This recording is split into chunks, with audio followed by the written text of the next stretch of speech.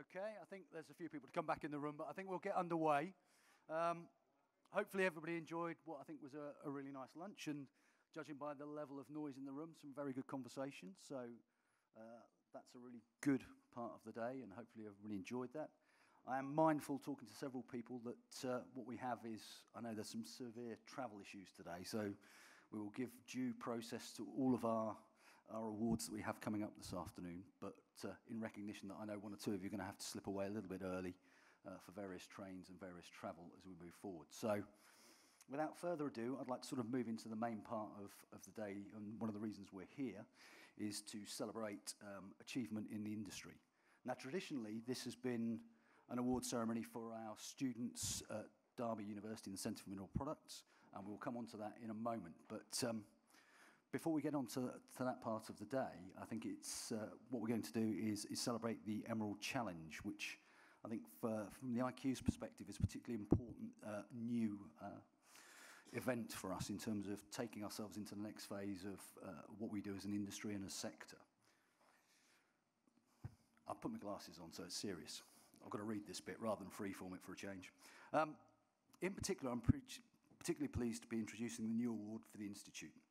To give you a bit of background, this started from a conversation probably back in 2021 with Steve Cole, one of our members, when he suggested the concept of an award to recognise efforts of members and the industry in driving forward the sustainability agenda. We all know it's a critical area for the industry, society at large, and we have to play our part in that, and already are in many ways, but we all know that we need to do more. I really want to thank Steve, not only for the initial idea and the grant money donation that's put forward for this particular year's grants for the winners, but also for his patience, because, as I said, we started the conversation back in 2021. It's taken us a little while to get to this point where we're actually making the awards of the grants, but I think the process has been really valuable, and I think taking that time, we've got to the right outcome, and hopefully it's the start of something that's really important and significant for us as an institute, for our members, and again, just reinforces the importance of us as a membership body, that we're a collective group of people with a passion and interest and expertise in the sector, and people coming forward like Steve, presenting these kinds of ideas as how we end up at this position today. So I think, just again, thanks to Steve, I think it's really worthwhile to recognise his efforts and contribution at this point on that. For those of you who are not familiar with the award, it's worth perhaps just setting out what our ambition is. As I've said, we know that sustainability and decarbonisation have become the leading agenda for our society. The climate emergency is driving policies that support a circular economy, to be more efficient with our energy use and of resources, and improve biodiversity. The mineral products industry will play a critical role in developing solutions that will put the UK on track to meeting its objective to be net zero carbon by 2050,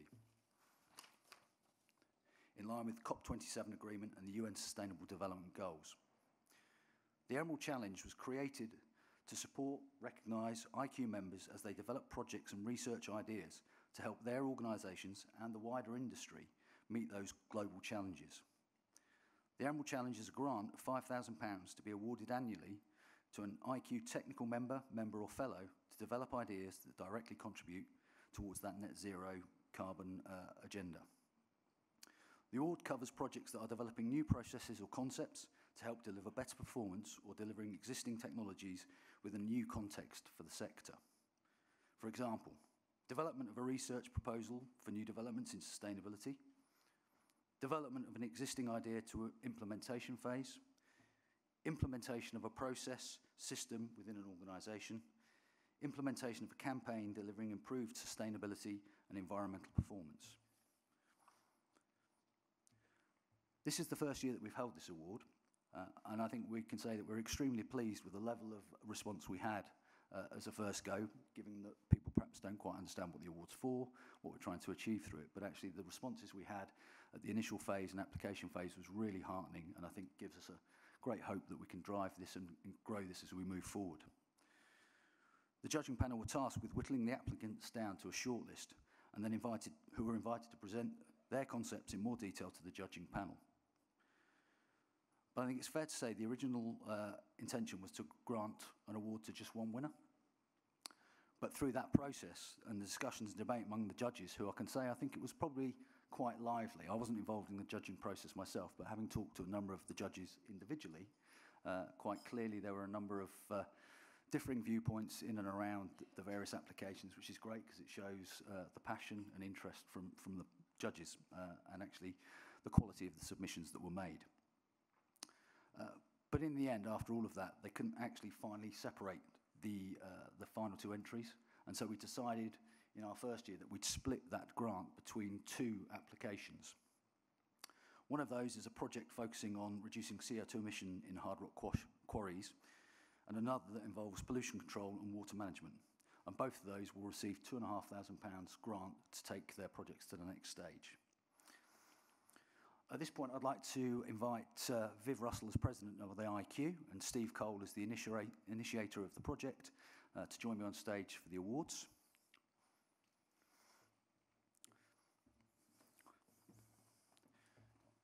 I'll ask you two guys to stand there in front of this bit here. That'd be great. So, the first successful application is from Thomas Clifford, Director of Gears Limited, and Oliver Kibble, from a Quarry Development Manager at Tarmac, which focuses on reducing CO2 emissions in hard rock quarries through enhanced blasting fragmentation. The project's objectives include measuring various parameters during a baseline blast, designing a new blast for improved fragmentation, and then remeasuring the parameters for the improved blast. The potential impact of the project will help towards reducing emissions and achieving cost savings. The overall feedback from the judges felt that a holistic approach to the project was a particular strength. So I can ask Oliver and Thomas to come to the stage and receive their awards from Viv and Steve.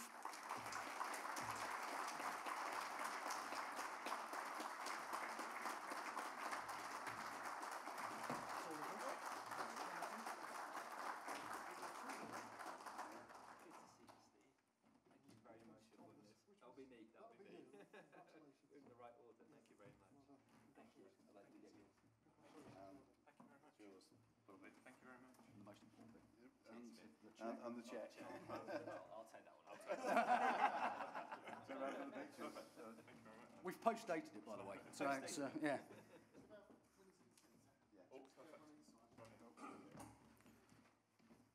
Stretch it out now.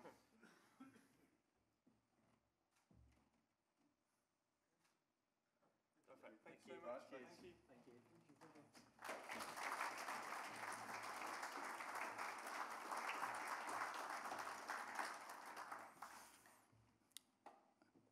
I think the second grant will show the diversity and range of ideas that we have put forward by members, and again shows the strength of a membership organisation where people perhaps take concepts from different areas and can apply it in a new way that perhaps nobody else has thought of before.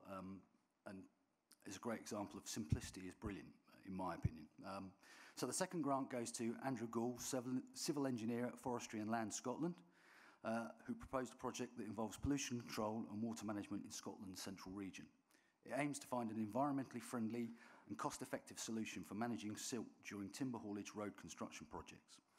Its plan includes extensive research testing across different regions of Scotland using sustainable materials known for sediment capture. The judges acknowledged that this idea should be supported so that it can reach its full development potential, as the impact for the sector could be significant. And it was also felt that the impact of this particular project is not only for our own sector, but could be seen across a much wider range of sectors. Again, an example where we have the opportunity to show that our industry can lead these kinds of ideas in critical areas. So I'd like to invite Andrew to the stage to receive his award.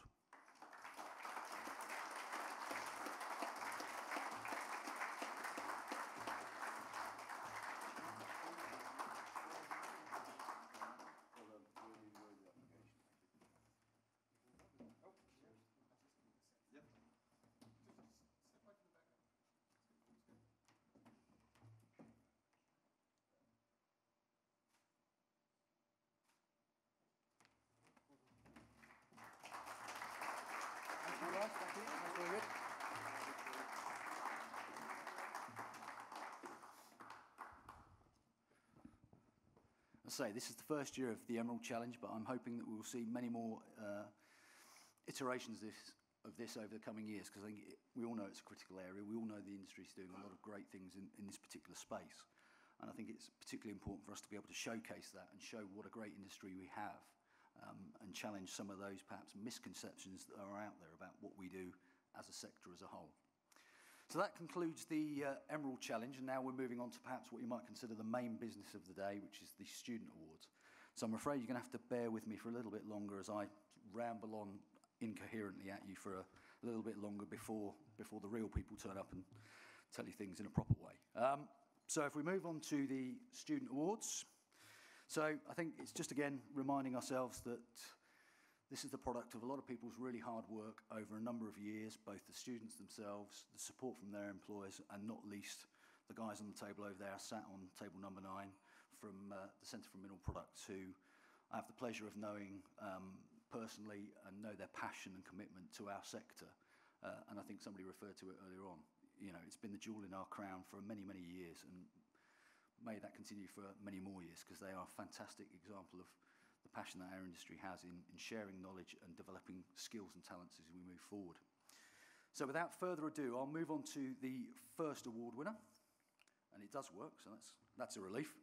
So the first award is the Goodwin Bardsby Award for the Best Honours Student. It's covering 2 years and 5 modules, which include Advanced Mineral Products Technology, Operations Management, Resource Management, Financial Commercial Management, and a work-based project. John Austin, as the lecturer, has said, having completed his foundation degree in 2020 with a distinction, Lewis then moved on to the BSc Honours in January 2021.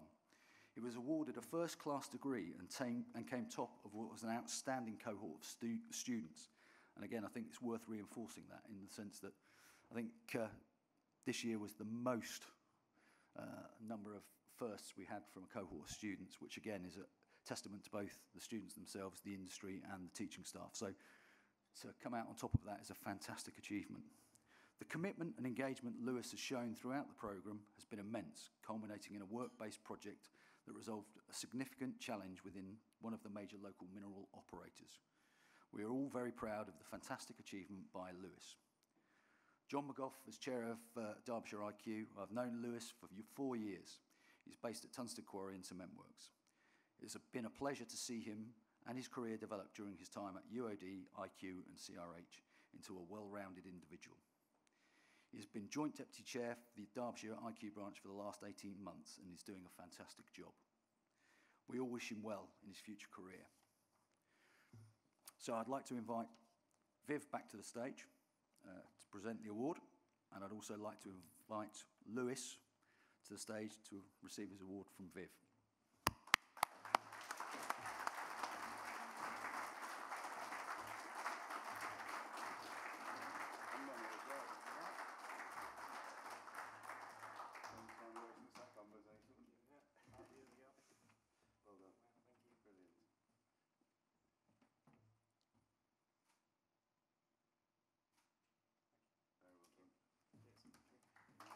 You say that, you don't move, yeah.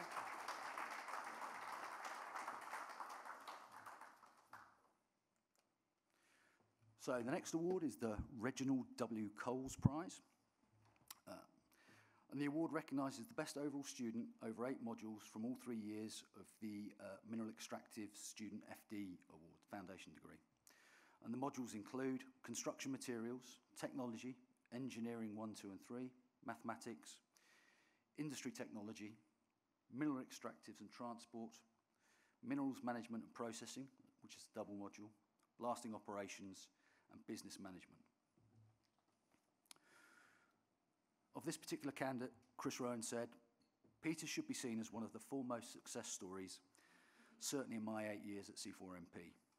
Winning the IQ Awards for 3 years in succession clearly shows Peter's determination and dedication to both his career and lifelong learning.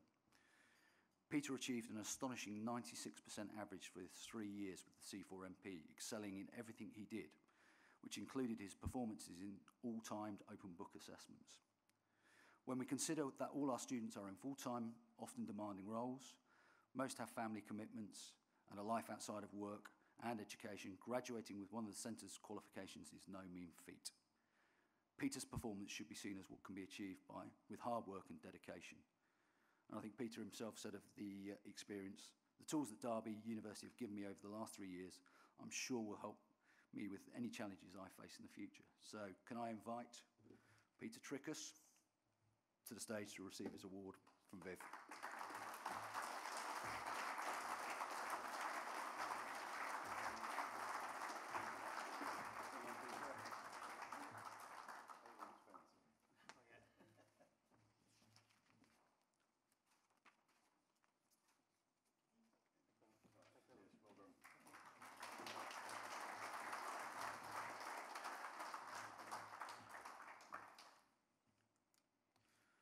Okay, so next we're to the Ransom's Rapier Award for the Best Mineral Extractives Hire Apprenticeship. The award recognises the highest achieving HA Minerals Products Technician Extractives Pathway student over 8 modules and 3 open book exams. And these include Introduction to Mineral Products, Personal Learning and Thinking Skills, Intro to Extractives Technology, Frontline Supervisory Management, Minerals Processing and Minerals Management, including blasting operations as well. David Hindmarsh said, Ben has consistently produced excellent work throughout his 2-year apprenticeship. In year 1, Ben was part of a team that won the Minerals Engineering Society Award for Student Success for an outstanding academic poster on mental health. During his 2nd year, Ben achieved an average of 90% over 14 assignments and 3 exams, an outstanding achievement. Paul Campion, Ben's manager at MQP, Ben should be proud of both his academic and professional achievements and continues to be a valued member of the team here at Cliff Hill. So again, if I could invite Ben Marsh to the stage to be awarded his prize.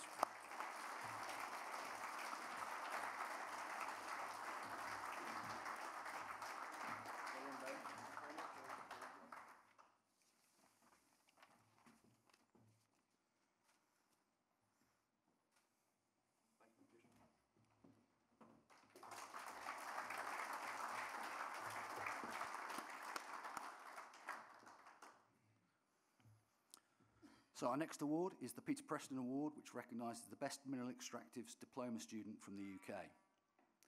The diploma is a 1-year certificate based on 3 industry-specific modules: minerals management and processing, mineral extractives and transportation, and blasting operations. Again, Chris Rowan said, taking on an extra module above the normal 3, Oliver has excelled in all 4 modules, achieving an overall grade in excess of 90%. Of particular note were his performances in mineral extractives and transportation and minerals management and processing. It should also be noted, both of these subjects include a 3-hour open book assessment where he excelled. Well done, Oliver. It would be nice to see you back here at C4MP. Not that you're encouraging him, Chris, hey, but I think Oliver himself said of the course, I thoroughly enjoyed the Derby University Diploma in Mineral Extractives. The course has provided me with increased knowledge and understanding of the industry and operations. The teaching staff at Derby University have supported me throughout my studies, and their personal experiences within the industry make the workshop sessions engaging and interesting. So again, for the 2nd time this afternoon, I'd like to invite Oliver Kibble to come back to the stage and receive his award.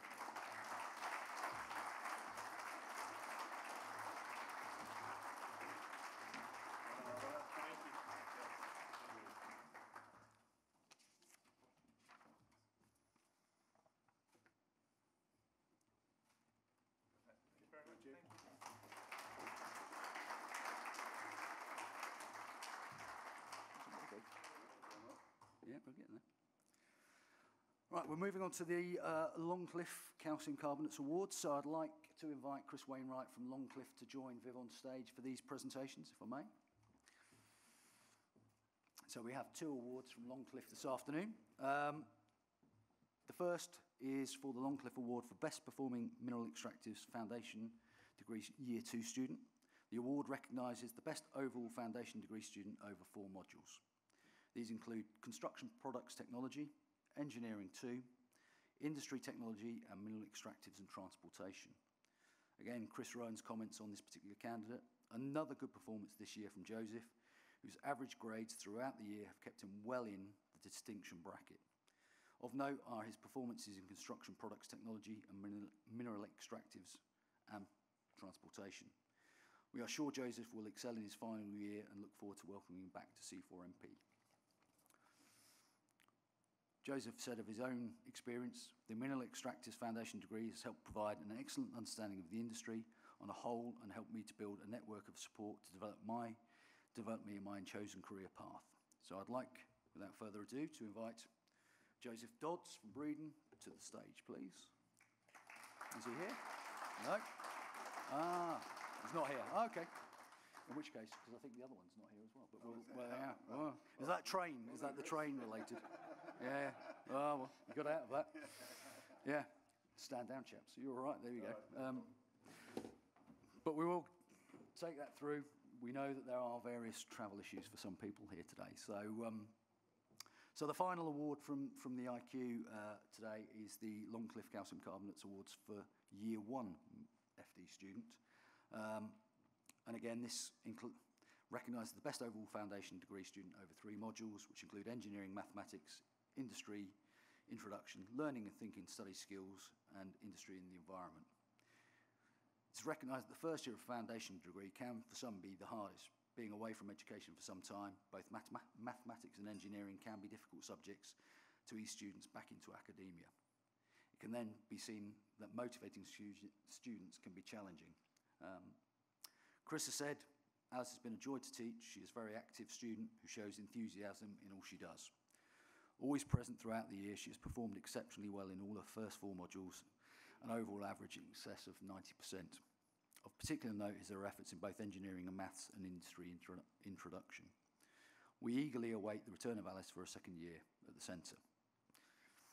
Unfortunately, I think Alice is one of the casualties of the travel today, so we'll make sure that she gets her award at some point in the future. But that concludes the awards from the IQ today. I think we can all agree that it's a fantastic representation of some real talent in our sector. And huge congratulations to all of them. And again, huge congratulations to C4MP. But I'll hand over to Lyle now, who will take you through the winners from the IAT.